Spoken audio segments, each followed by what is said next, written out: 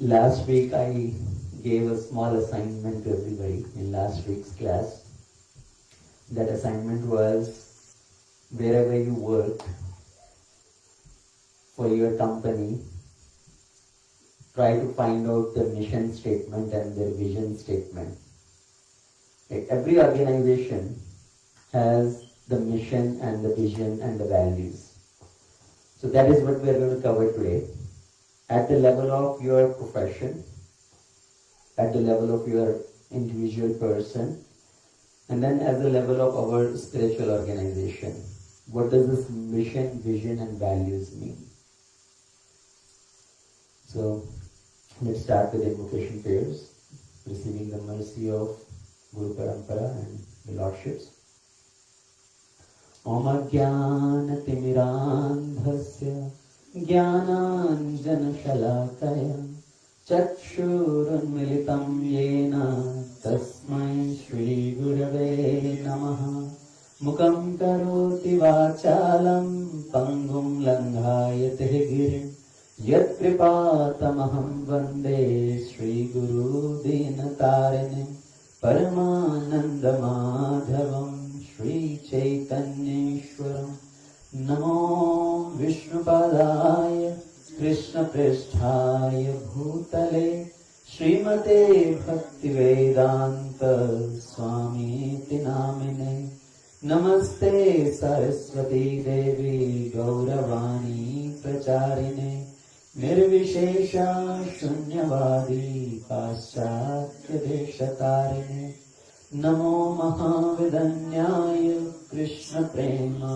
Pradayate Krishnaya Krishna Chaitanya Namne Gaurakshe Namaha Panchatattvatmakam Krishnam Bhaktarupa Swarupakam Bhaktavataram Bhaktakyam Namami Bhakta Shaktikam He Krishna Karuna Sindhu Deenabandhu Jagatpate Gopesha Gopika Kanta Radha Kanta Namostute Tapta Kanchana Gaurangi Radhe Vrindavaneshwari Vrishabhanu Sute Devi Pranamami Hari Priye Vancha Kalpatrubhyascha Kripa Sindhubhyaevacha Patitanam Pavanebhyo Vaishnavebhyo Namo Namaha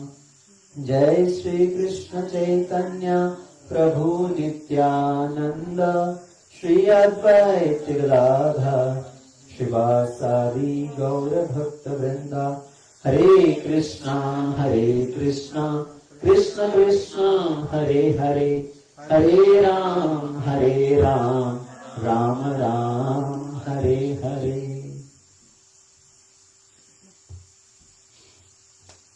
Okay, so who did that assignment? Anybody looked into the mission statement, the vision statement of your company, of your profession? I know there are a few people sitting from GM, right? So I also know the GM's mission and vision statement, so we'll talk about that. Anybody else? Anybody try to look into the mission and vision statement? So every organization has a mission statement, right? Yeah. And what is that mission statement? What they want to achieve. And vision statement is how they want to achieve that. And in the process, they want to acquire certain values. What values we have, what values we want to follow to achieve our mission and vision. So all the organizations, they have their mission statement. Sometimes they print the mission statement and put it on the wall, right? Some particular place, like maybe the entrance place, the welcoming place of the office, they have the mission statement, nice big frame on the wall that this is our mission and vision. But how many employees really resonate with that mission statement and the vision statement? How many times we have really thought about that mission statement and vision statement? Anybody? Can anybody claim? What is the mission statement of Subway? To feed each and every individual of the country, of the world. Every soul. Maybe they don't say soul, I'm pretty sure. So, for example, GM, right? GM has its mission statement. What is the mission statement of GM? To earn customers for life by building the brand that inspire passion and loyalty. So the mission is we want to earn customers for life. That is really the mission. Once somebody has got a GM product, they keep coming back to GM, right? For the newer models, newer vehicles. So earning customers for life and earning their loyalty. How? Through breakthrough technologies. And also the mission is to serve and improve the communities in which we live. So that is the mission statement. There are thousands of GM employees. How many really they apply this mission statement in their life? Every day when you go to work, how often the mission statement of your occupation, mission statement of your profession inspire you to get out of your bed and go to work every day? Anybody? Does the mission statement of your organization, your company inspire you as an individual? Yes or no? Many don't know what is the mission. Many people don't know what is the mission statement, right? Maybe short span of time. Once in a while somebody gave a pep talk, you got fired up. After that, couple of days later again, same thing. Stand up every 3 quarter ending. Yeah. When they have an annual board meeting or annual employee meeting, every time they will push through this mission statement and vision statement so people will remember and try to work based on that. So we don't even know. We don't basically resonate with our profession's mission and vision statement because that's not really what means for us in our life. Right? That's what it means. So GM has that mission statement, and to achieve that mission statement, what is their vision statement? You want to become the world's most valued automotive company. Right? We want to have #1 ranking in the world in terms of automotive technology. And what is the values we carry along the way? Earn customers for life, that is mission. Become #1 world company, that is the vision. And then values, along the way we say, okay, we want to have 0 crashes, 0 emissions, 0 congestion. Right? That is the value we want to carry. We don't want the automotive crashes. We want to have 0 congestion and 0 emission. We don't want cars to emit a lot of pollution, cause environmental problems. So those are the value we want to carry. So that is anybody's. So I'm giving example of one organization, one company. Same way Amazon have their mission and vision statement. Anybody know what is the mission and vision statement of Amazon or Apple? Some of these big companies. If we buy their product so often, everybody in the household has Apple product, isn't it? Everybody buy from Amazon these days. Do we know their mission and vision statement?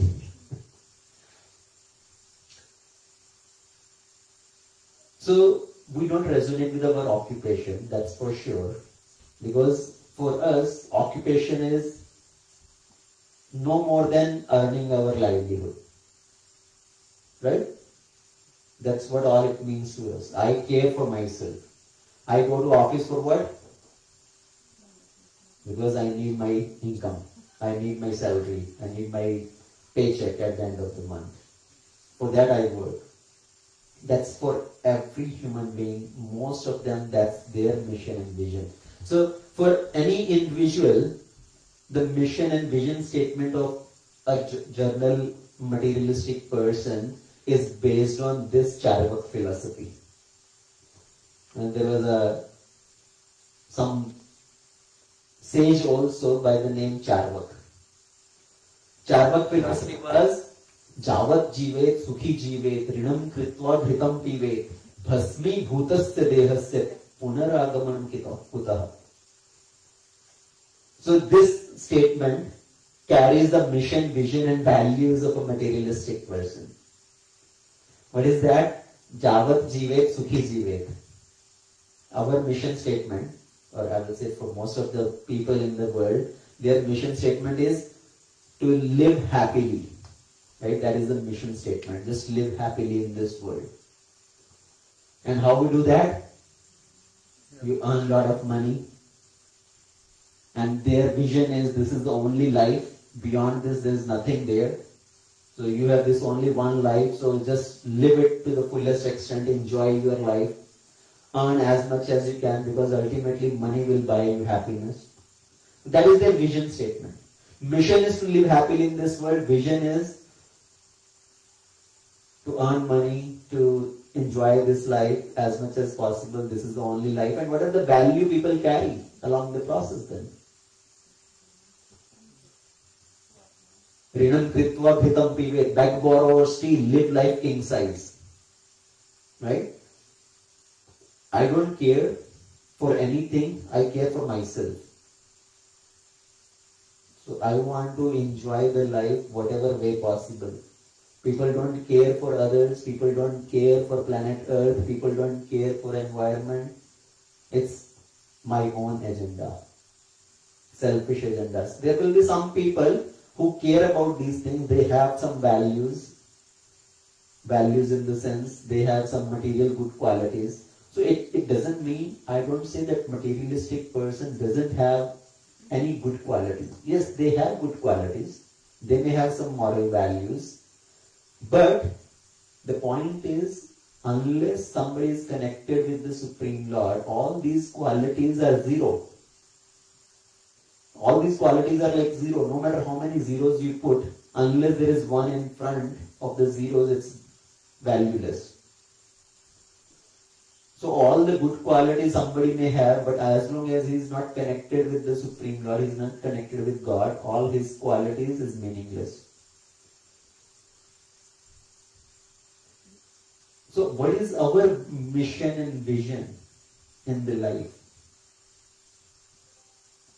We understand that when we come in the spiritual process, at least, right, that time we start to understand that this life is not just the only life. We have been going through many lifetimes, and ultimate goal is to connect with the Supreme Lord. Ultimate goal is to connect with Krishna. So that is the goal of life. We want to see that as the mission. And vision is how we do that?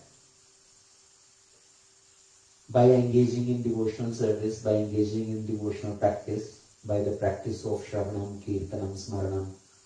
That becomes the vision. We want to achieve our ultimate goal by doing these activities, and along the process we want to carry certain values.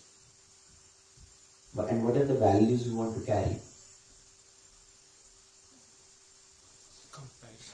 Compassion, humility, tolerance, cooperation. Right? So those are the certain qualities, certain values which we want to carry. Now, as an organization, as a spiritual organization, let's say we are following the teachings from ISKCON. So as an organization, ISKCON also has its mission, vision and values. At an individual level, everybody, all of us has a mission, vision and value. And at the level of organization, there is a mission, vision and values. And when we come together as a group of devotees, as a team of devotees, we need to imbibe along with that mission statement, that vision and values. So when Prabhupada established this organization, so how many of you heard my Sunday class? Sunday morning Bhagavatam class. Did anybody hear that class? No? Okay. Because I mentioned some things on the same lines briefly in that class, so it may be little repetition for those who attended for 10-15 minutes. So I discussed about the 7 purpose of ISKCON.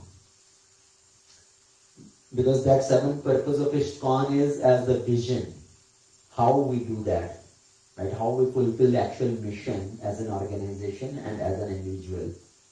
So when Prabhupada established that organization, so before even actually we go there, what is our mission statement as an institute or as an individual? We need to understand that, right?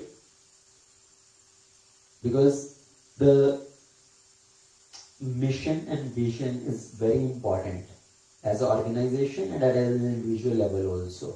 For example, if I ask, so mission statement is not our occupation actually. It doesn't just say what we do. Mission statement has to carry certain emotions, so that those emotions resonate with us, which inspire us to act on day-to-day life. That is really the mission statement, which inspires us also, which inspires others also. So when I ask somebody, what do you do? So what do you do, Mataji?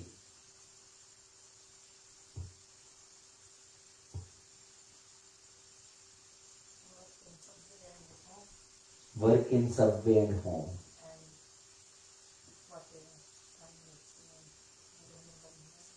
Right. So that is what we do. Right. So if I ask anybody here, somebody may say, I am an engineer, I am a doctor, I am a teacher, I am a pharmacist. So everybody can say their occupation. So mission, if I say what you really do, it's not really actually what we do as our work. What really you do as the mission of your life. So if I ask a teacher, for example, what do you do? If the teacher say, I teach kids. So that is good, right? That's you do. But if somebody say, it doesn't have emotions added into that yet. So rather than saying, I teach kids, if you say, I make future. Now that will sound very interesting. I go, wow, you make future. What does it mean? So what you really do? Are you doing some research to find some cancer medicine or something, some hi-fi work? So I make future. No, actually I teach kids. Because kids are the future and I teach kids, so I make future. So just a switch in consciousness, rather than just saying the simple statement, what I do, rather than that you add some emotions into that, then it becomes more inspiring. Right? The engineer may say, software engineer, I develop some softwares, I do coding, I write some program. Rather than saying, I transform people's life, I work to make people's life easy. Right? Generally, that's what the softwares do. Right? They try to make the life simpler. That's the purpose of all these computer programs and all. So, the mission statement is to inspire others and inspire ourselves. Now, another example I will give is, if I tell you, Prabhu, we have a lot of leftover prasadam. It will go waste. Let's go out and find somebody and give them this prasad. Will it feel very inspiring to you? Otherwise, this will go waste. We have to throw this. Let's go and give it to somebody. Now, rather than that, if I tell you, Prabhu, you know what? There is a lot of Mahaprasad left. Let's go find some fortunate souls and give this Mahaprasad to them, which will transform their lives, and hopefully this life or next life they will become the devotees. Because Mahaprasadam is the only hope for these conditional living entities. Now, do you see the difference in two things? Right, this will, because there is emotions added into this. which will inspire people that yes, let's go out and distribute this prasad. Let's go out and distribute the holy name. Let's go out and distribute the books, because that's the only hope for these conditioned living entities. So mission statement, I'm repeating this statement again and again, it need to have some emotions added into that, which can inspire us and which can inspire others. So we as an individual and as an institute, we need to come up with that mission and vision statement. Now, all as a practicing devotees, what is the mission statement? Right? If we ask you, Prabhu, you are trying to be a devotee, you are practicing Krishna consciousness. So what do you really do? We pray to Krishna, we chant the holy name. To spread Krishna consciousness. Right? So generally somebody will say, yeah, we have deities in the temple, we serve the deities, we dress the deities, we garland the deities, we offer them prasad, we do a lot of aratis, we chant, we dance, so that's what we do. Yeah, very nice. So you do all this, very nice, but will it immediately inspire that person? That person may not relate to all these things. Yes, ultimately we do these things to please Krishna, to serve Krishna. But what is our really mission statement and vision statement?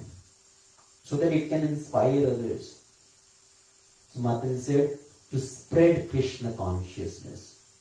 Right? So we'll come towards that. So today's session is to make you think, make you introspect as an individual and as an organization, how we need to act, how we need to work to transform our lives and transform others' lives.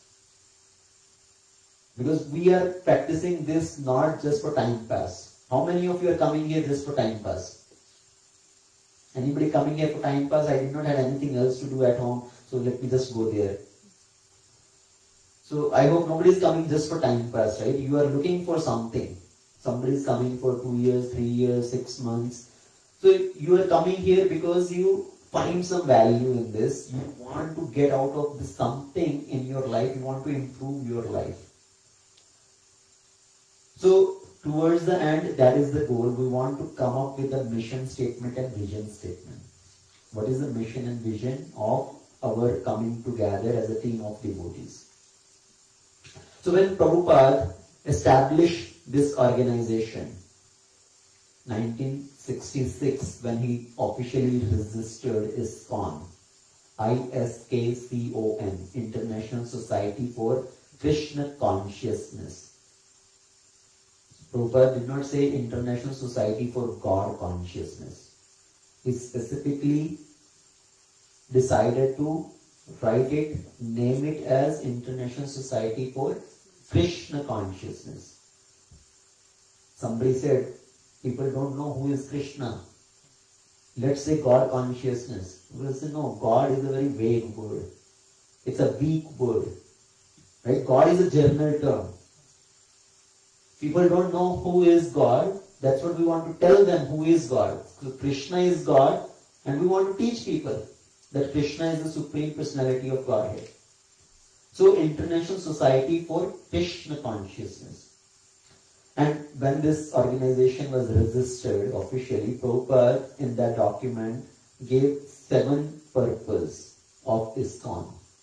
Anybody know the 7 purposes of ISKCON? Somebody who has been coming for quite some time. How many of you really know these 7 purposes of ISKCON? Mataji, 10 years? More than 10 years? 7 purposes of ISKCON. 1 purpose. 2 purpose. Right, so we read, I'm sure we have read, we have discussed it earlier, but maybe we don't remember those. Because till now, maybe that has not sunk in inside us. So today, I want to make sure these 7 purposes of ISKCON sink in everybody. Right? They go inside you and you always remember that. So I'm going to give you in a very easy way, very simple way. So you will remember it every day. So the 7 purposes of ISKCON. First purpose, you can read here. Somebody would like to read? to systematically propagate spiritual knowledge to society at large, and to educate all people in the techniques of spiritual life in order to check the imbalances of values in life and to achieve real unity and peace in the world. Okay, so very long statement. So you need to understand what does this purpose of organization mean. To systematically propagate spiritual knowledge to society at large and to educate all people in techniques of spiritual life.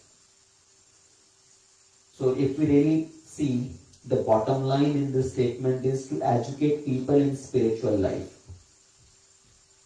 Right? To educate people in spiritual life, to teach them the spiritual priorities of life. To remove the imbalance in life. Right now there is so much imbalance. Everybody is running behind materialism. I want to earn more money, I want to have fun, I want to enjoy. So, no time for God, or maybe 10 minutes, not even 10 minutes. People go fold hand, come back. Right? People go to temple, church, mosque. That's what people do generally. They go for a few minutes, pray. And as Jugal Kishore was mentioning last time, even though somebody may say, I was in temple for 2 hours, but what really did you do in temple? You went in front of the Lord for 2 minutes and rest 1 hour, 58 minutes. You were sitting in the restaurant or with some devotees eating and gossiping. So, people have so much imbalance in their life, in their material life and spiritual life. So, to remove that imbalance. And how we remove that imbalance? By giving them spiritual priorities. So we need to prioritize in our life. Right now our priorities, what are our priorities in life? To go to work, to earn income, to send our kids to the best schools, to send the kids to a lot of different activities, to make them aflatoon. Right? What is that statement? Jack of all and what something? Jack of all trades. Jack of all, master of none. Right? That's what we are trying to do with kids. Send them this activity and that activity, 5, 7 different activities in the week. So right now those are our priorities. But learning the spiritual way of life and transforming our priorities, switching our priorities. So the first purpose, in a very simplified language, is to educate people, to preach to people about spiritual priorities of life. Okay, that is purpose number 1. Will you remember it now? Simplified statement. To educate people about spiritual priorities of life. Second purpose. Chakshu.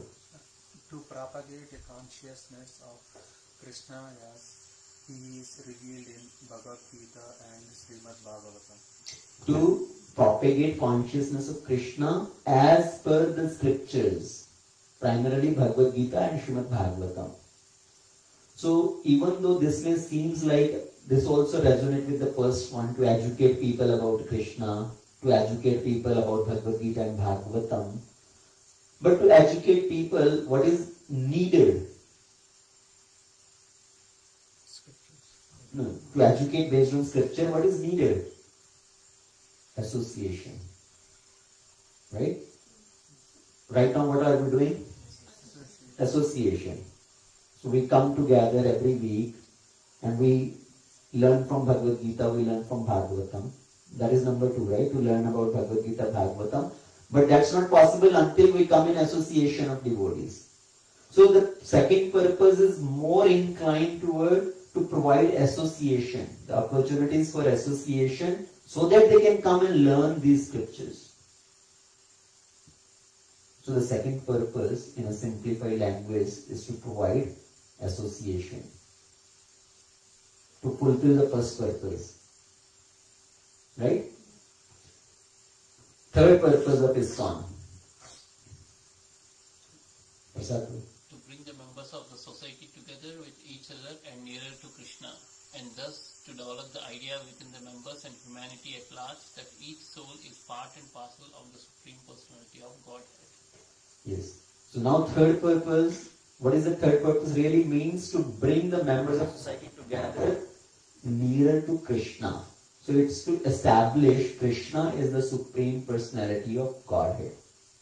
To teach people about Krishna, that everybody is part and parcel of Krishna. We are not individual, we are not the masters of this world. Krishna, He is the Supreme Lord, He is the owner, controller, proprietor, everything of this world. And we are His part and parcel. So this third purpose is really to teach about the Supreme Lord. That Krishna is the Supreme Personality of Godhead. So that's what earlier in the beginning I said ISKCON. Prabhupada was very insistent on saying the name ISKCON, International Society for Krishna Consciousness, not God Consciousness. Because we want to teach people who is God. Right? We generally say Bhagavan, Ishwar. So those are general terms. Let's say it's like a post. But somebody is there on that post. So if I call somebody, hey man, come here. Man is a general word, it can refer to everybody. But I say, Naresh Prabhu, please come here.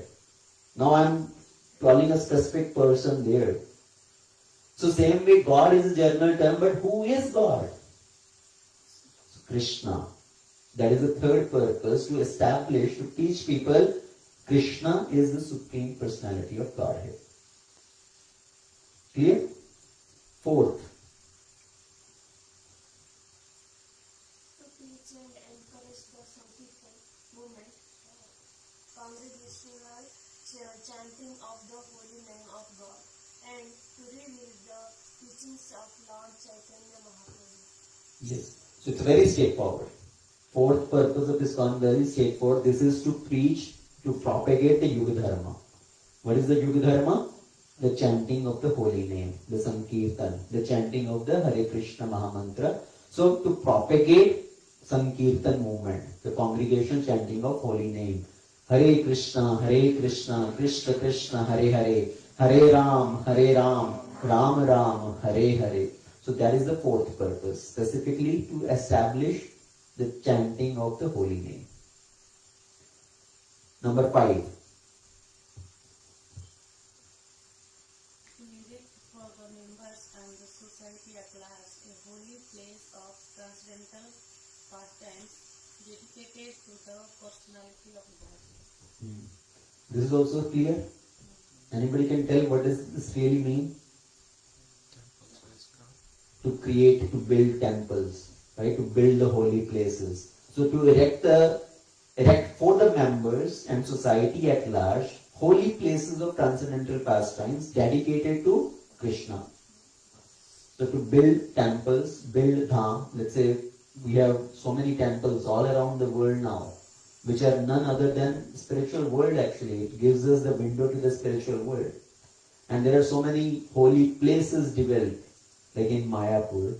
Holy dham has been built. In Vrindavan, we have like a nice temple and nice dham, nice facility for people to go there and enjoy the holy land. And then all around the world, there are so many holy dham built. New Vrindavan, new Jagannath Puri. Right? Where is new Jagannath Puri? LA. New Vrindavan, West Virginia.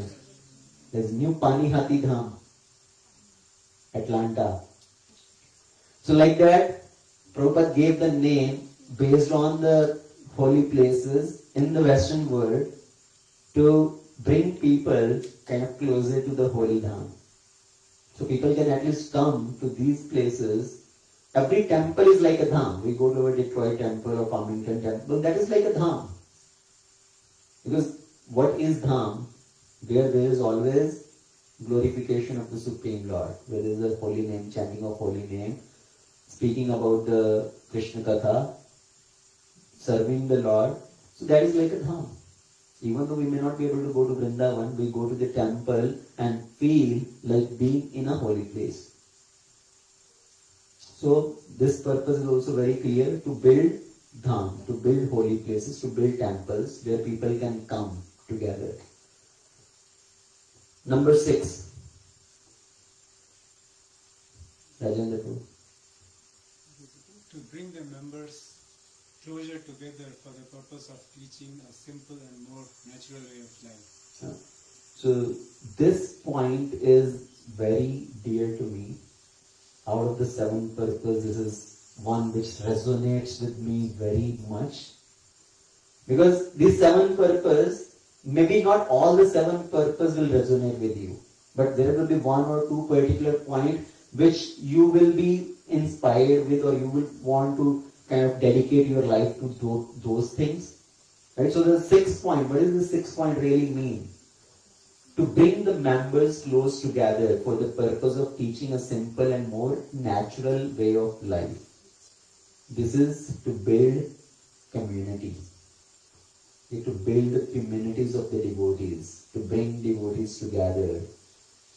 So we'll talk about this point more. So this point is specifically building community. When we say building community, it doesn't mean building some sort of like a farm community. Right? We establish, we buy a 100-acre land, develop a farm or something. It's actually people maybe living different places. Community means to bringing people together, to keep people united for one common goal. That is the purpose of building communities.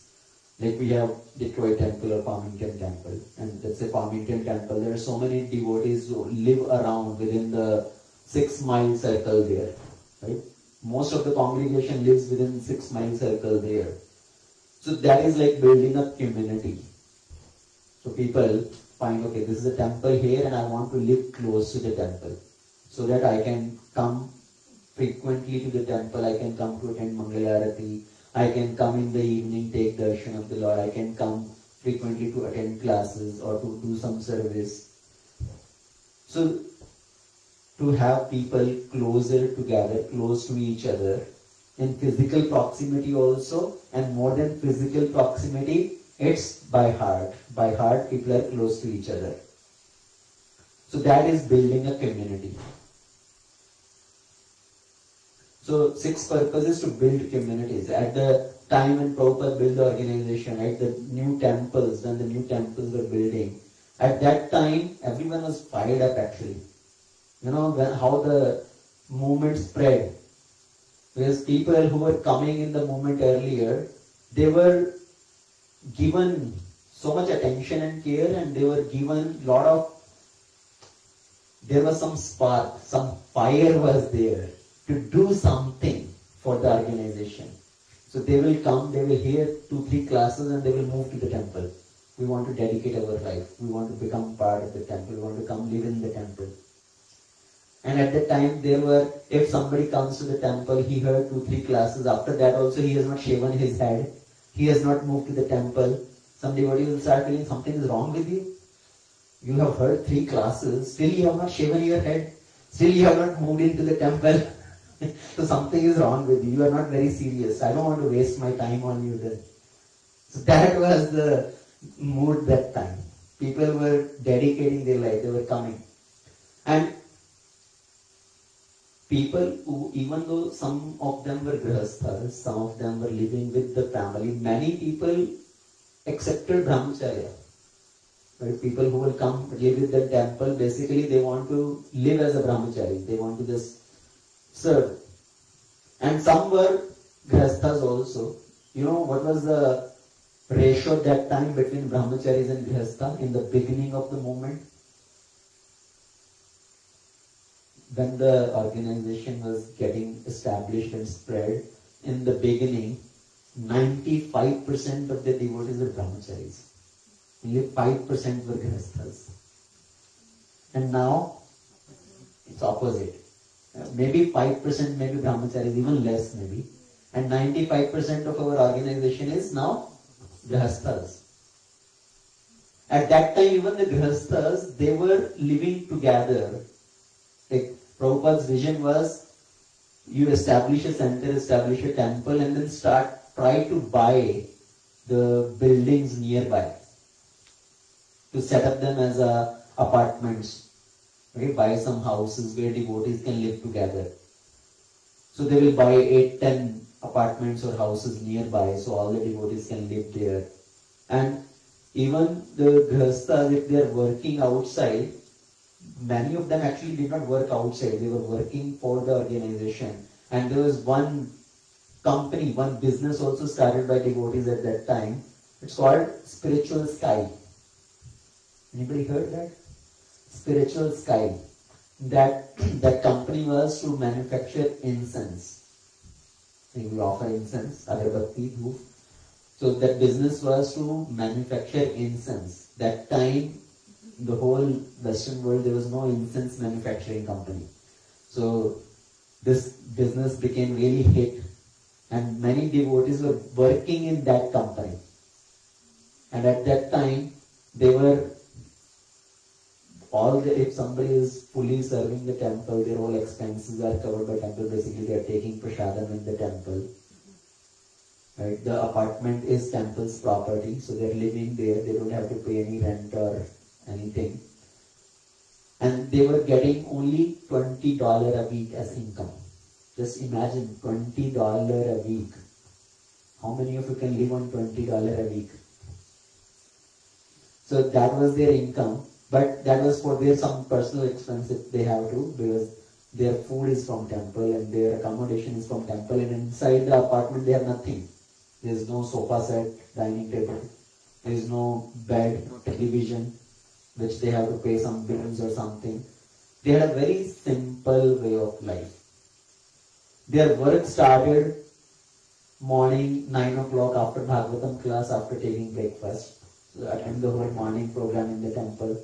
Arati, chanting, Bhagavatam class, take prasadam, and then they go to work. And their work ends by evening, so they come home, take shower, attend Shayana, and attend the evening Sandhya Arati, take prasad. So, very simple way of life, keeping Krishna in the center. See, originally that was the Vedic system of life also, right? The lifestyle was very simple. People in the morning, they get up early, they do their spiritual sadhana, they go do their work. In the evening, they come back, take shower, take prasad, and then people get together and they hear Krishna Katha, they hear Rama Katha, they do some kirtan, and then go to bed, take rest. So very simple way of life. Now what has happened? We have made our lives very complicated.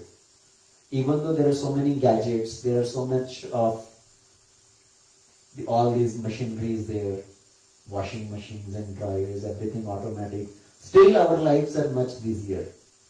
Right? Everybody agree with that? Even though we have all these luxuries of life, facilities of life, we are more busier than ever. Why? Because we are knowingly or unknowingly wasting a lot of time on all these gadgets.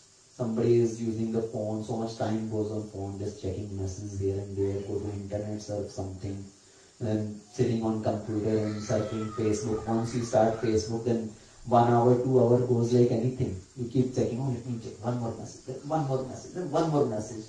Who posted what message, how many likes they got, how many likes I got. So much time goes in these things. And then traveling far away. People will travel to work, spend 1 hour going, 1 hour coming back. So even though we have all these gadgets, still life is complicated.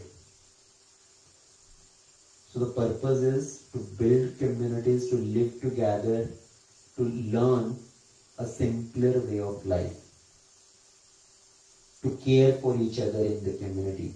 When we have a spiritual community, it's not about talking about Krishna. Yes, we care for each other also. That's called devotee care. Right? Building community means to care for each other. So that is the sixth purpose, to build communities. Number 7. With a view towards achieving the aforementioned purposes, to publish and distribute periodicals, magazines, books and other writings.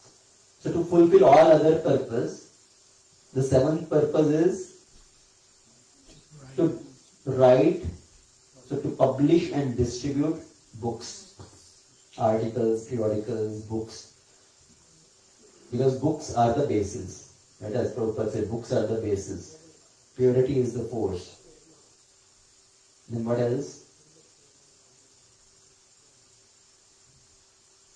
Purity is the force, books are the basis.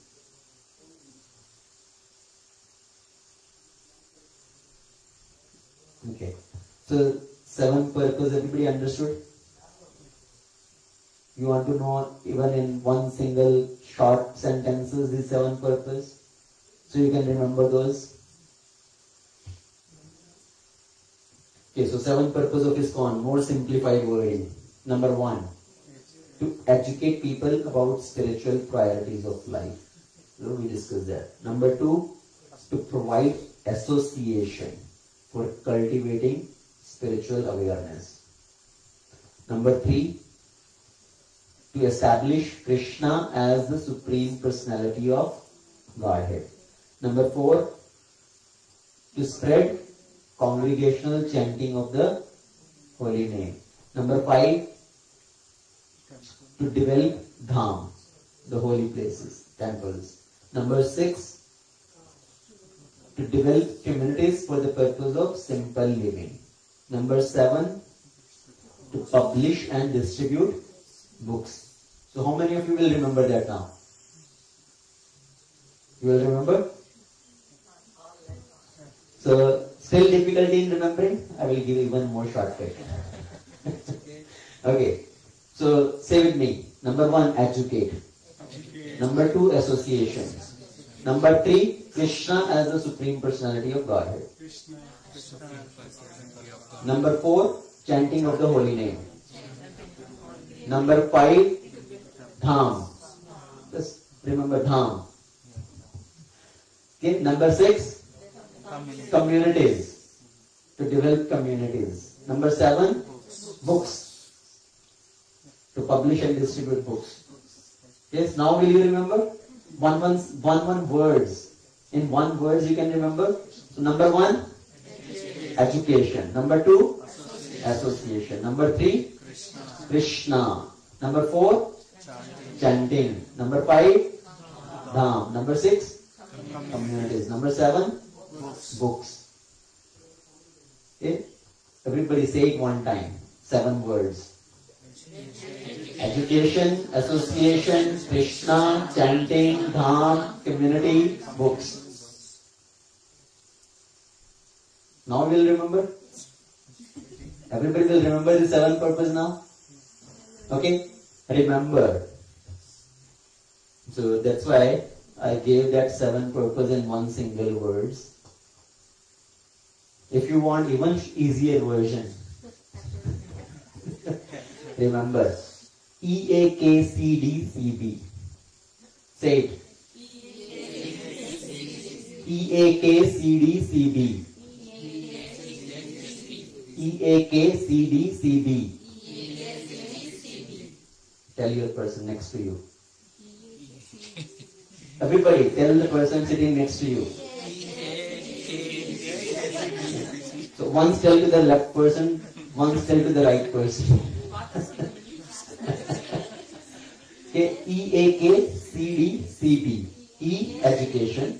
A, association. K, Krishna. C, chanting. D, dham. C, community. B, books. EAKCDCB. Can you make further? Yes.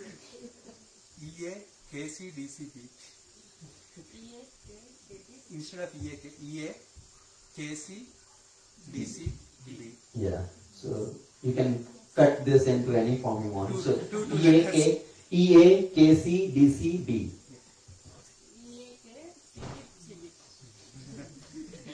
EAKCDCB. Okay. So now what are these 7 purposes of ISKCON? We were talking about mission, vision and values. Is that our mission? The 7 purposes which we discussed now.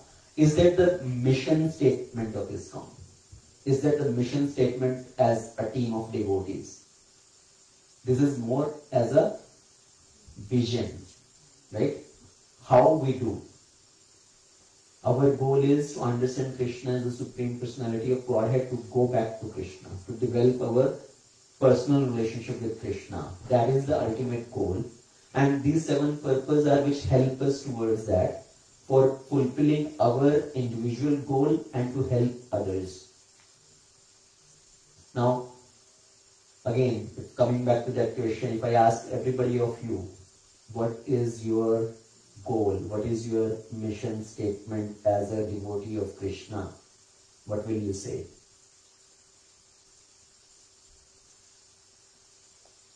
You just choose one of them.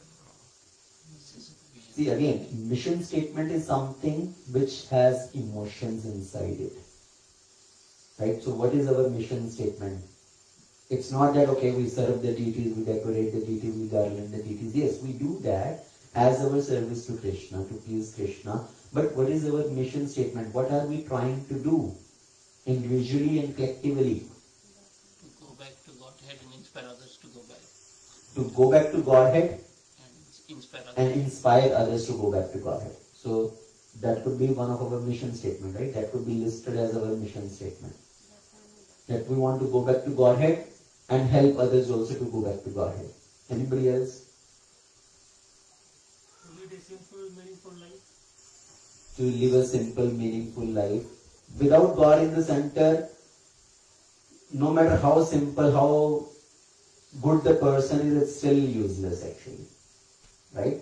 So, have a simple life centered towards Krishna. Then, yes, it makes sense.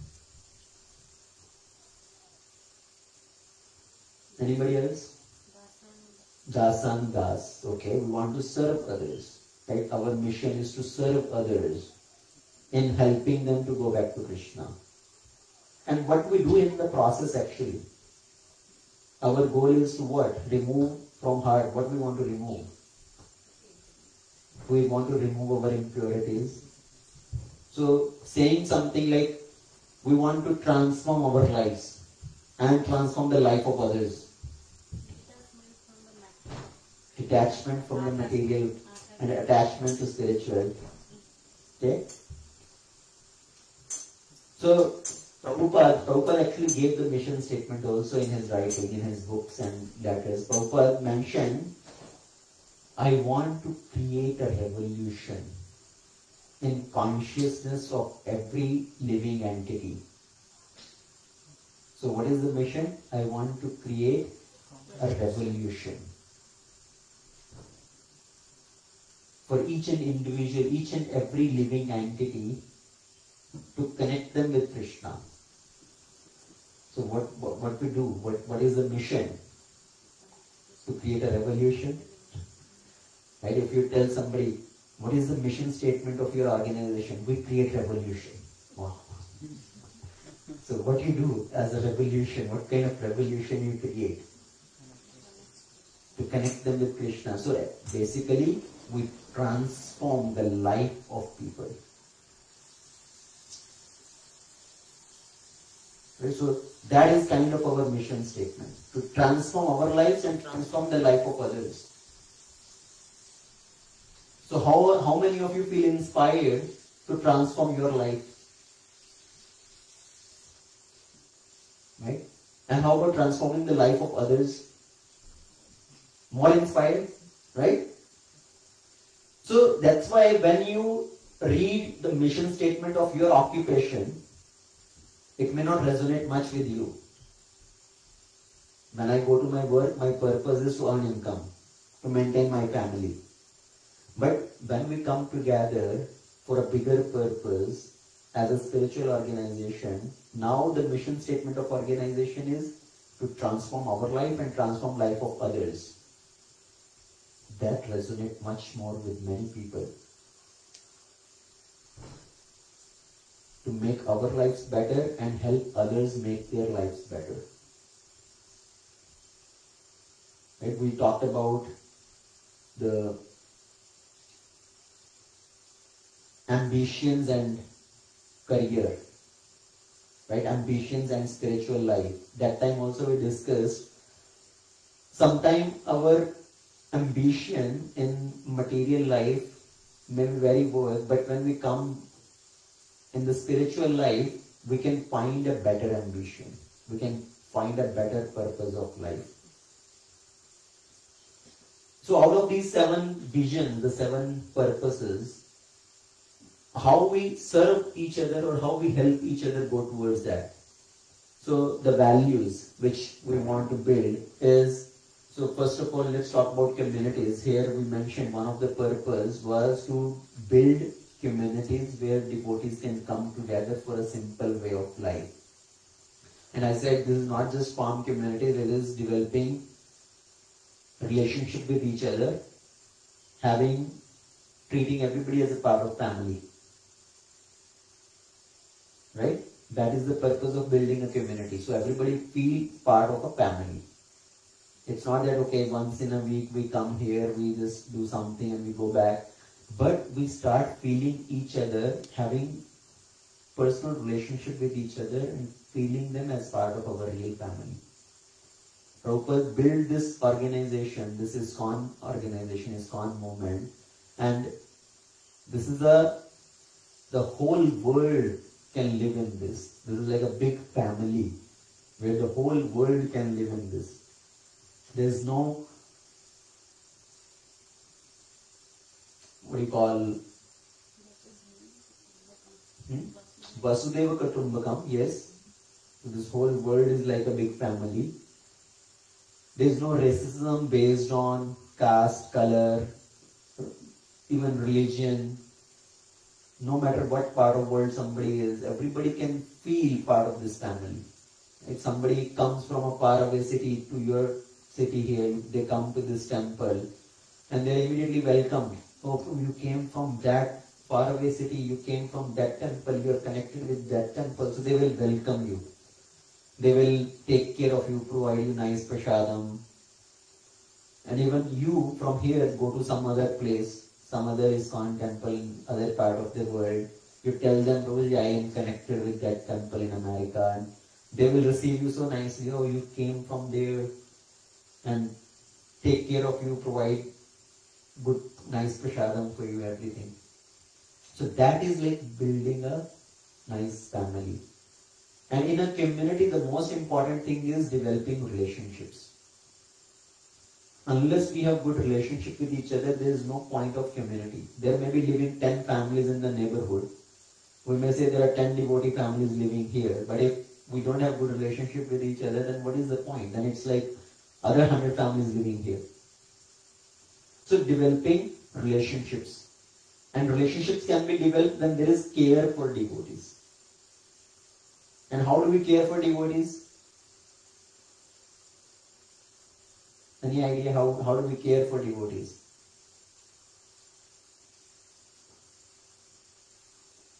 So devotee care is not by just creating a group or a ministry, devotee care ministry. So some devotees are approached Prabhupada. They said, Prabhupada, we want to create a devotee care ministry. So what is the purpose? So there will be a group of devotees who will oversee the function of that. Prabhupada said, yes, our goal is to care for devotees, but you don't care for devotees by creating a ministry. You care for devotees by caring for devotees.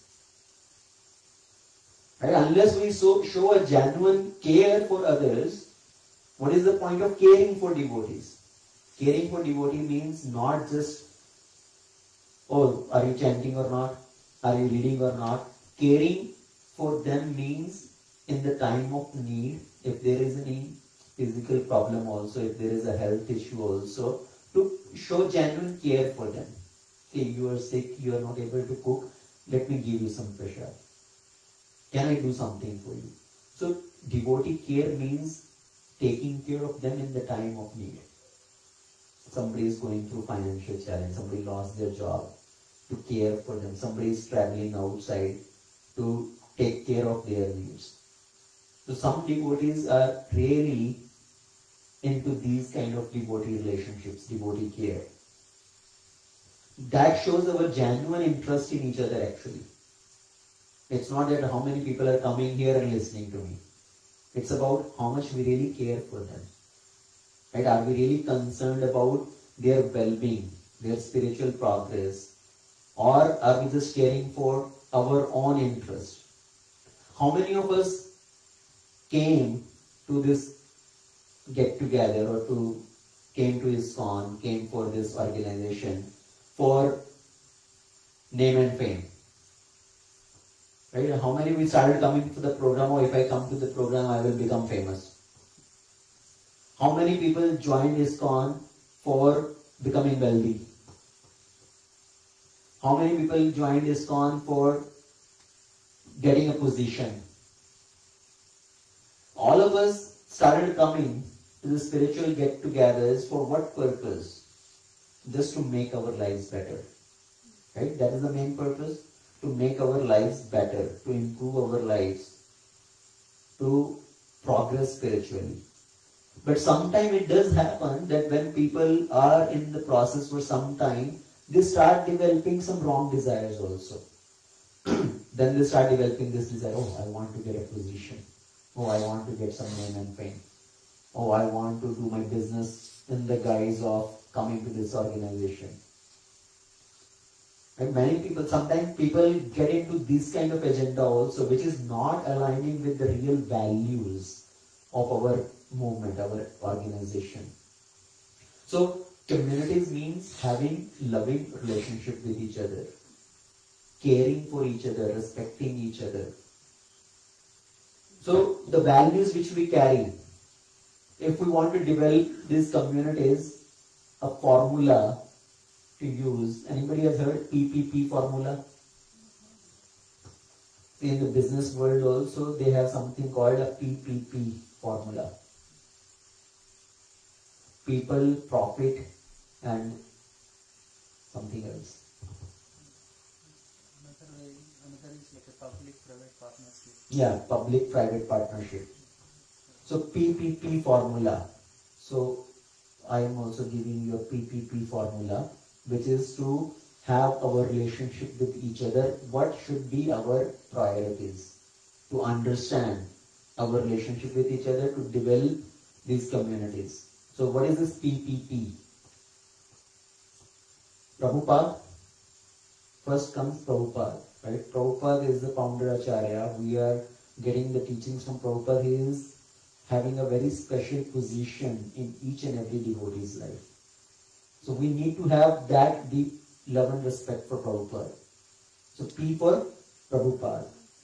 Then second P is Prabhus. Not just Prabhus, Prabhus and Matas, putting everybody in the same category, because it's not the matter of gender. So ultimately everybody is Prabhus. So second P is Prabhus. Prabhus means all the people, right? People in our life, all the devotees, so all the Prabhus. So first consideration for Prabhupada, having our relationship with Prabhupada. Second is Prabhus. Then third is projects. Because we have many projects in ISKCON, like running the temple and organizing the festivals. So it could be a big project, small project, whatever it is. So Prabhupada, Prabhus and project. If the sequence changes, then it messes up all the relationship. So if you put projects in front of people, what will happen? Relationships. So you are giving priority to your project. You don't care for people, right? You don't care for Prabhus. You are just using the people. As long as they are working, they are helping you, they matter to you. If they are not helping you, then you don't worry about them. You don't bother about them anything. Then it's a very selfish idea. Oh, I care for my project. I am having this festival, I am organizing this festival. If he is going to help me, then he is dear to me, otherwise I don't bother about him. So that's why caring for people come first, Prabhus come first, then projects. Sometimes somebody may be very productive, sometimes that person may not be productive. Right? At some point of time you are able to do a lot of service, but other point of time you are not able to do service because of some issues, maybe health issues or some other family issues. But at that time, if that person is ignored, oh, he is not useful to us anymore now, I don't care for him, then that gives hard time in relationships. That gives heartburns. That person feels, See, last 4 years I've been helping so much. Now one time I'm not able to do and they just forgot me. So our purpose is to keep people in front, to take care of people. Projects will be there, projects will keep changing. And having mutual respect for each other also. We will discuss that as we move forward. So Prabhupada, Prabhus and projects. We want to keep devotees ahead of projects. So why did we come to ISKCON? We discussed that. We are not after position, we are not after name and fame, we are not after for acquiring some wealth. Now I got a temple, finance officer position. All the money which is coming to temple is going through my hand and I can utilize it whatever way I want. If people start developing that kind of distorted idea, then it's a complete upside down vision of our organization, or we are going away from the values. So now, what are the values we need to carry? When we resonate with the mission of the organization and the vision of the organization, so what are the values? Generally as the organization, right, we discuss the values. Zero crashes, zero congestion, zero emissions, like those are the values. So same way as part of spiritual organization, what are the values we are trying to develop? So number one, compassion. Right? That is our mission statement also. To show compassion towards all the living entities. Seeing that everybody is suffering in this material world. And we should help them to come out of this suffering situation. So that is also like a mission statement. It has emotions in that. To show compassion towards others, not to have selfish agenda and have humility and service attitude. Like Mataji said earlier, das, dasam, das. Right? So that is the value. That is the value you want to carry as a service attitude. So it's not about me first. Putting others first. Serving others. It's not that, oh, I am the leader, so everybody should come and serve me. I should sit and everybody should come. Prabhuji, kya lenge aap? Should I serve you this? Should I serve you that? So it's not about that. It's not about keeping us in the center, but trying to serve others. Not becoming boss, but becoming das, das. So Chaitanya Mahaprabhu gives this philosophy, das, das. I am the servant of servants. But many times what we get, nobody wants to become the servant, everybody wants to become the boss. Externally we may say, oh, I am your servant, Prabhu, your humble servant. But inside, what is the motive? I want servants. Others should serve me. I want to be the boss, I'm the boss. So really, keeping that in the mind, we are here to serve others. We are not here to take service from others. So that is the first value. Developing compassion, humility, service attitude. Then honest communication. That is another very important value which we need to have. It will help you in your professional life also, having honest communication. What does it really mean? Speaking what is really in your heart, right? Expressing your viewpoint honestly. It's not always like doing a sugar coating thing. Even you did not like, but tell, oh yeah, everything is alright, I liked it very much. If you really feel some problem, openly and honestly expressing your viewpoint. It's not about to criticize other person, to find fault in that person, but to express your viewpoint with a view of concern, that I am concerned about this. Right? We don't want to go to fault finding in others. We don't want to judge others, criticize others, but giving honest feedback, honest opinion. In our profession, in our companies also, there is a concept of receiving feedback and giving feedback. How many of you do that, right? Receiving feedback and giving feedback, and everybody should be reciprocative, or everybody should be responsive to that. Somebody is giving you feedback, to accept that feedback with a viewpoint of improving. So same way, see, our culture back in India, what is the culture? You don't want to be harsh to your elders, right? Be very polite, respectful. So if your mother cooked the food and it is not tasting nice, it is not of your choice, mother asks, "Beta, how did you like it?" What will you say?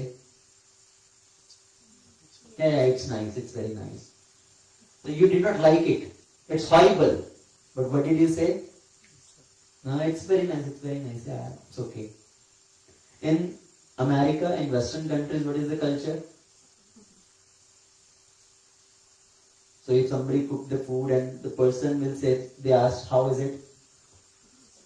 "Yeah, it's okay, but I really don't like this. Oh, I really don't like carrots, or I don't really like this." So you will tell that person upfront. And that is an extreme also actually, completely not even caring for how much energy, how much time, how much effort other person is telling, "Oh, I don't like this. Oh, this is not nice." And the other culture is not giving the honest feedback and just being a sugarcoating. So we need to find a middle way, giving an honest opinion. Yes, I appreciate your effort. I appreciate you spent so much time and energy cooked for me, but salt is little less. Or I like this particular vegetable or this particular item more. So that's like in a very positive way, subtly telling your input also. So the other person also doesn't feel bad and you give your input also. Everybody understand? Right? Honest communication. If you don't give honest communication to the person directly one-on-one, what will happen? Otherwise, what will happen? So let's say you did not like something I did or I said. So you did not express it to me privately. But later on, you go and much with somebody else. "Oh, why did Prabhu say it like this? Oh, why did he do like this?" So you will go tell somebody else. And that somebody else will tell somebody else. And that somebody else will tell somebody else. And then from there, after going in circle, that comes to me. So how is that? How does that feel? If it happens to you like that? So it's like there is a saying, if you want to spread a news in the whole community, in the whole complex, see, olden time there was no WhatsApp groups, right? WhatsApps and all. Just tell your wife. And within half an hour the news will spread throughout the complex. And on top, you tell, "Please don't tell anybody." Then they tell even more. And then that person also tells, "See, I'm telling you, but please don't tell anybody." And that person also told one person, "I'm telling you, but please don't tell anybody." So one by one, एक करते 100 लोगों को पता चल गया. So rather than telling others what I did not like, or better is to have open communication out of concern. Right? That is called honest communication. Not having the tendency of fault finding and criticism. Of course, we don't want to start seeing negative, start seeing bad in everything. The Lord Krishna, he gives a very simple, very nice statement. He tells Uddhava in the 11th canto of Bhagavatam, Uddhava Gita, he tells Uddhava how to live in this world. Krishna says, live in this world without seeing good and bad. Without seeing good and bad in anything. And Uddhava says, "My Lord, what you are saying, you are speaking like standing on a mountain, and I am standing at the feet of the mountain. I cannot see what you can see. You are saying don't see good and bad in others, but I am experienced in seeing that. Right? मुझे तो इतना जन्म जन्मांतर का अभ्यास है गुण और दोष देखने का. So how can I live without seeing good and bad?" So Lord said, if you cannot live without seeing good and bad, then do one thing. See good in others and see bad in yourself. So see good in others and try to find faults within yourself. बुरा जो देखन मैं चला, बुरा न मिले कोई, अपने अंदर झाके तो मुझसे बुरा न कोई. Right? So that is the philosophy we should also acquire, I want to see faults in myself, not see fault in others. It's very easy to judge others, especially when we come in the process. Now we find so many do's and don'ts, right? We have so many rules and regulations. You should do this, you should not do this. And when we have all these do's and don'ts, we come and we start judging others. Oh, why he is not doing that? Or why he is doing that? So those do's and don'ts is first for yourself. You implement those. Don't start looking in others and start judging others. Today is Nirjala Ekadashi. So better you observe for yourself. It's not that you start judging others, 100 people. Oh, he is fallen. He is good for nothing. He is not observing Nirjala. I am so great. See, I am doing this. So it's not to judge others. Those things are for ourselves. Sometimes this becomes, we are doing Ekadashi fasting, but Ekadashi fasting becomes like feasting. What type of feasting? Finding faults in others. Feasting on finding faults in others. We don't want that type of fasting. So, appreciation. Next quality which we want to build is appreciation for others. What does appreciation mean? It is opposite of fault finding. Right? Rather than finding fault in others, appreciating others for whatever qualities they have. Bhakti Siddhanta Saraswati. Everybody knows, right? Bhakti Siddhanta Saraswati. Who is that? Who is he? Prabhupada's Guru. So some devotee came to Bhakti Siddhanta Saraswati trying to give complaint about some other devotee. Right? They were complaining. They came to complain about other devotee. And what will he do? He will say, okay, you want to complain about that person. So I will pick two people. Please don't mind. I'm just taking as an example.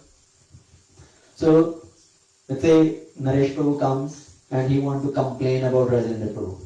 Or he did this or he did that. So before you complain about him, I will like you to appreciate him for something.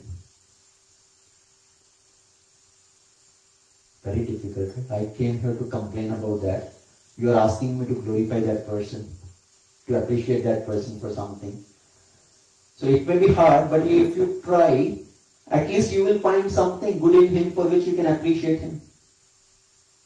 So once the person has appreciated that person, now case dismissed. What is the point to complain about him? You already appreciated him, glorified him. Why do you want to complain about him now? So rather than complaining, if you get a complaint for somebody, first try to appreciate him for something. And when you appreciate that person, your complaint will go away. Oh, I should not complain about him. I should not focus on the negative. Maybe out of some conditioning, out of something, he did that, but he will correct. So that is appreciation, having appreciation for others, and cooperation. One of the very important quality, one of the very important value which we need to have, mutual cooperation. What does cooperation mean? Help each other. Help each other. So individually, to progress individually, we need to cooperate, and as an organization, we need to cooperate. Prabhupada, when he gave this mission and vision, his statement was, his request to all the devotees was, Prabhupada, how can we please you? They asked Prabhupada, how can we please you? What is the answer, Prabhupada said, when you cooperate with each other, that will be most pleasing to me. So mutual cooperation. Sometimes everybody wants to go with their own agenda. As we mature a little bit in Krishna consciousness, we have some, maybe become little senior, and we have some projects given to us. And then we think, I am the leader and I need to handle this project. This is my project. That is his project. So people want to go with their own project. They want to use everybody for their project, but they don't want to help others for their project. That is not cooperation. It's not that my project or your project. It's project for Krishna. So cooperating with each other. if we are not cooperating with each other, thinking, oh, it's his project, I don't want him to be successful in his project. If he becomes successful, his glory will spread. He will become as a competition for me. Then what kind of mentality is that? That is politics. Right? A typical example in politics is, I will give you example, West Bengal. Mayapur comes in West Bengal, right? So, from Calcutta to go to Mayapur, the whole freeway, which takes 3 to 4 hours in normal time, and if it's traffic, it can take 6, 7, 8 hours also if there is traffic jam. And the roads are very bad. Anybody gone to Mayapur? So the road is very bad, and the government want to fix that road, they want to build that road. So this proposal came to build a nice highway from Calcutta to Mayapur. And that project was under federal government, central government. So what did the state government do? They denied to participate. They denied to cooperate with that project because this is under federal government, central government, and central government is a different party, different ruling party in central government. State government is a different party. They said if this project is successful, that party will get all the credit. And they will become even more stronger. So we don't want to get the glory of building this project or making this road. So this project never went on. So what is that?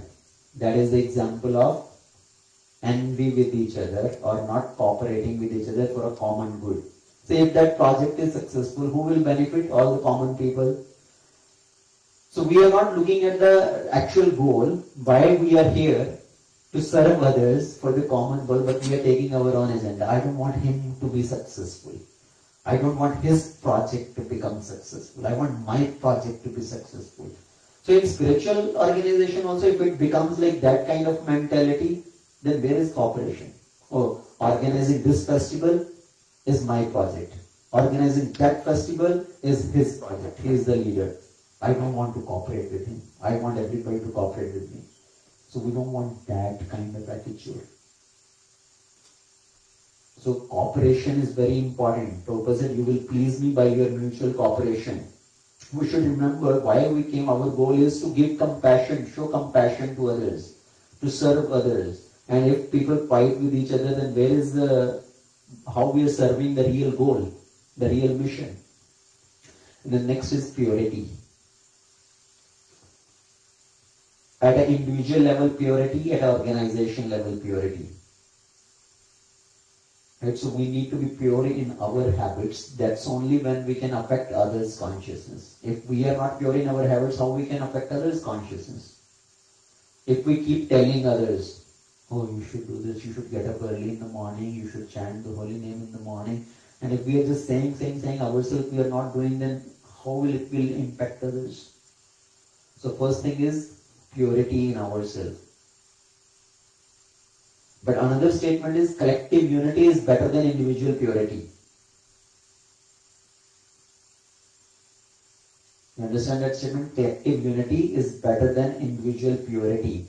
If somebody says, I want to just follow everything purely myself, but I don't want to cooperate with others, right? They are all useless, they don't follow all the same standards. That is also not useful, because then you will not be able to fulfill the real purpose, which is to distribute the compassion, distribute the holy name. So collective unity is better than individual purity. At our level, yes, we need to be pure in our dealing, pure in our habits, but we need to work in unity with others. So commitment. So I will end in maybe another 5 minutes. Sorry if it's getting late. So commitment. What is commitment? So showing our commitment to the process, showing our commitment to the institute, showing our commitment to the person. Krishna in Bhagavad Gita, what does Krishna say? Sarva dharman parityajya mam ekam sharanam vraja. Only me. Right? Krishna says, surrender only unto me. So Krishna is asking for commitment. If you don't go here, don't go there, commit to me. So same way, commitment is very important. Commitment to the Lord, commitment to the institute. So I will give you another example. When you did your engineering degree or your medical degree, you went to one particular college, one particular university, right? Or were you going to 1 week to a college, next week to a different college, third week to third different college, fourth week to different college? So trying different things. You committed to one college. Oh, I am registered with this college. I am committing to this college for 4 years of my degree. I want to get proper education. And that institute may be far away from your house also. I stayed, which was like 4 hours from my home, 4-hour travel that time. Somebody may have stayed even longer, farther away. Isn't it? There may be some other college which was closer to your home. There was a college which was in my hometown, but chose to go to a different place for education. Why? Because I see the value in that. Right? It's better than this college. I want to study from that college. So same way, when we come to as a spiritual organization, we are seeing a value here. So we want to show our commitment to Prabhupada. We want to show commitment to his teaching. We want to show commitment to the institute. Why I am bringing this point is many times this thought comes in the mind, oh, ISKCON temple is half an hour drive. There is another Hindu temple here, 10-minute drive. What is the difference? Ultimately, God is everywhere. Bhagwan ka ghar hai, so I can go here. Why I have to drive 30 minutes? But why we came to ISKCON? We saw something here, right? Why we are coming to this weekly program? We saw something here, right? We are getting some value here. Everybody agreed with that. Why we are coming? Because we see some value to improve in our lives. So, same way, yes, there may be other places, other temples are here around, but we are seeing much more value. This is like the institute where we are resisting for improving our lives. So in that way, having our dedication, our commitment for the institute, our commitment for Srila Prabhupada. And then another point also about commitment is, I think I already mentioned that point. Commitment means why somebody will stay in organization. There has to be something. Otherwise people will come and go. Why you will stay in one particular institute, one particular organization, even in your work also. Why will you stay there?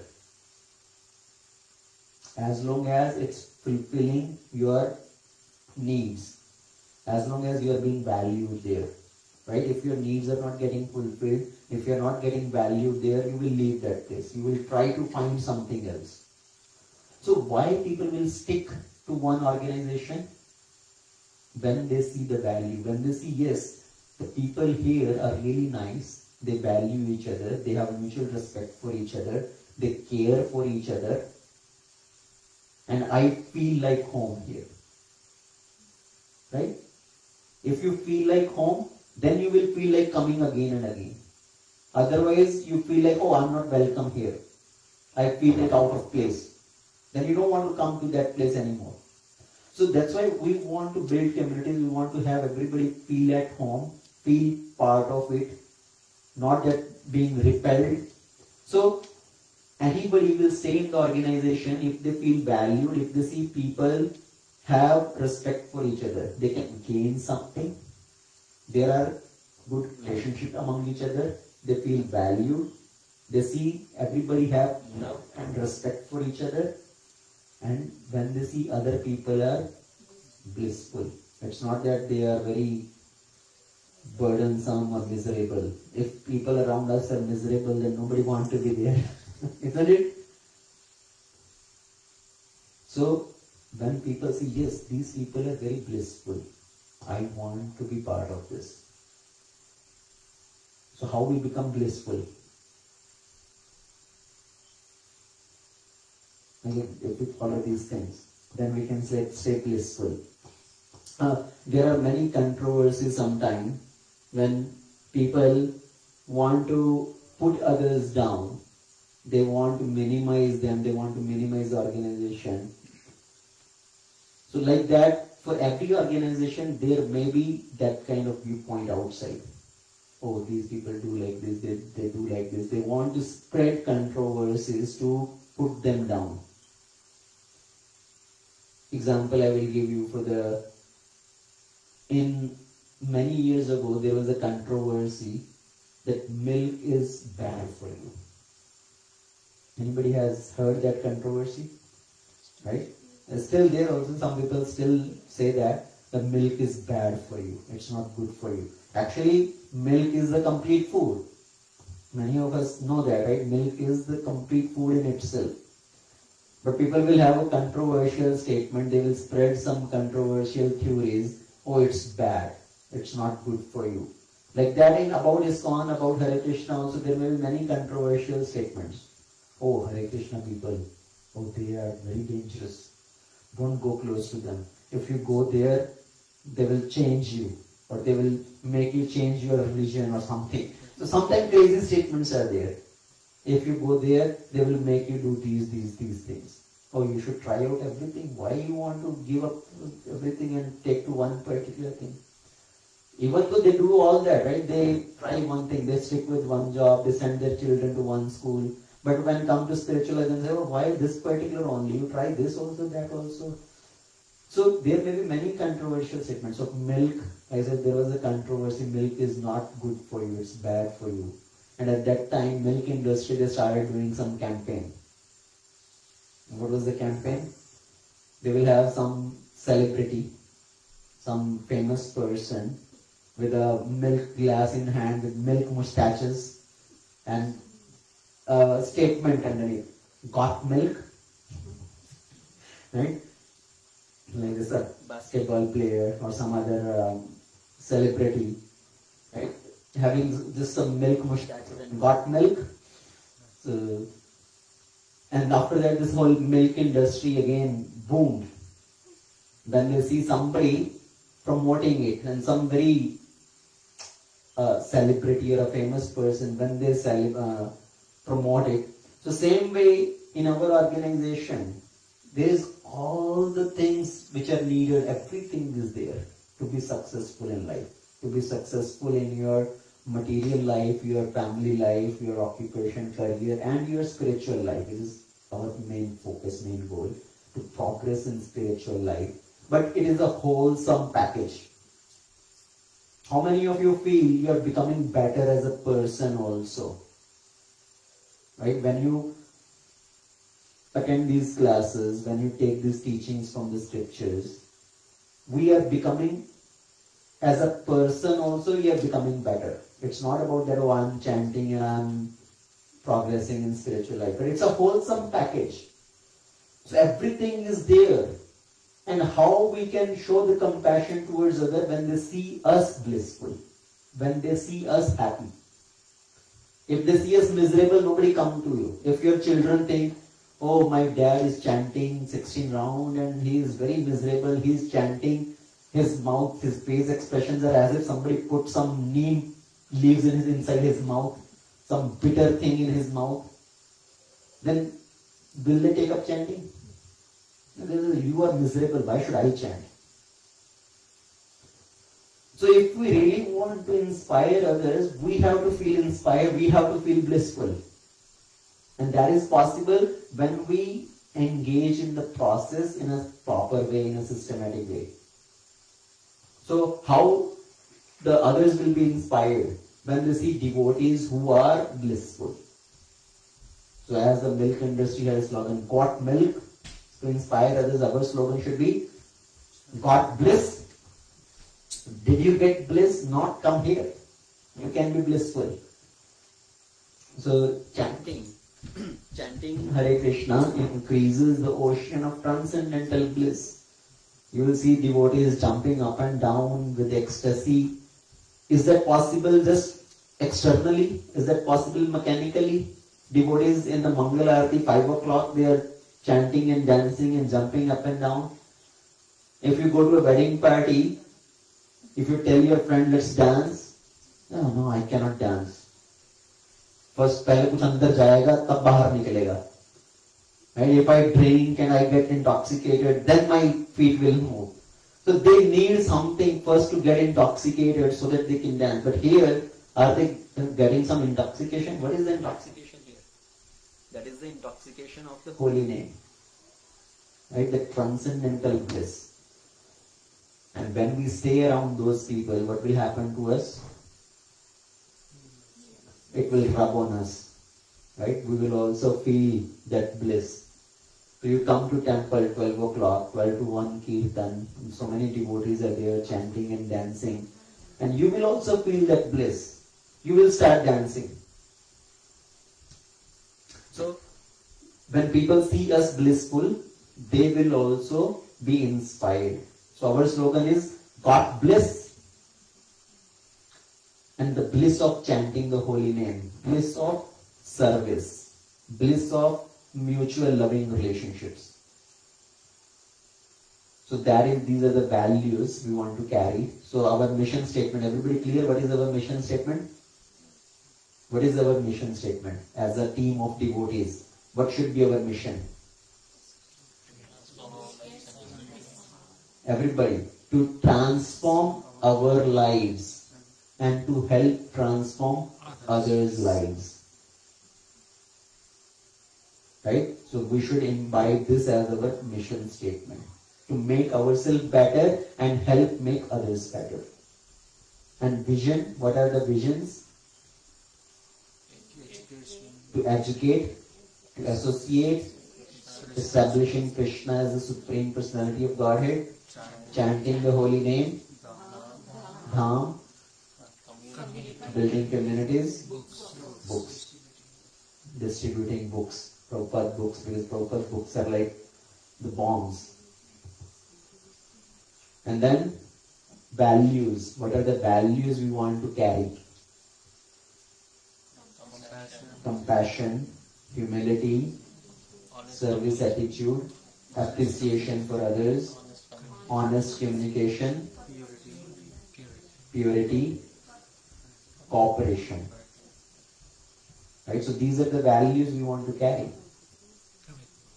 Commitment. Right? That's another important value. Commitment. Commitment to the purpose, commitment to the person, commitment to the institute. Many people sometimes, they run away just thinking, oh, other person is better. Oh, he is doing bigger project. If I go there, I will be valued more. Or I will be given some position. So they run away and they want to go to a different person, a different team of devotees. Because as they say, right, the grass on the other side is always green. They think I will be valued more there. Or they are very smiling always and welcoming always, so I will feel better there. But after a few months, then you will see, oh, it's all from external only. I was better in first place. So not going with externals. दिखावे पे मत जाओ, अपना दिमाग लगाओ, अपनी अकल लगाओ. We need to carry these values. Very important. Everybody maybe try to speak these values to yourself. I want to cultivate these values. Honest communication, appreciation for others, commitment, cooperation, right? Compassion. So let's be very clear about the mission as individual person and as a team of devotees, the vision and the values. Okay, so thank you very much. Sorry we went little over time, but it is good to spend time in association of devotees, especially on Ekadashi. I know Farmington Temple, they had an offer. Anybody want to come whole night, stay there and chant. Because Ekadashi, the system is they stay awake all night. Right? That is the full fasting on Ekadashi, actual fasting. You don't sleep all night, you stay awake, if anybody can do that. So they had offer, if anybody would like to come and stay here in the temple all night, join in the chanting. So but we are not able to do that at least for a couple of hours in association of devotees coming together, chanting the holy name and learning to grow in spiritual life. So thank you very much. Srila Prabhupada ki jai. Ananta Koti Vaishnava Vrinda ki jai. So anybody has any question, comment, or we can save the question and comment for the next time. It's already late. Okay, so thank you very much. Hare Krishna.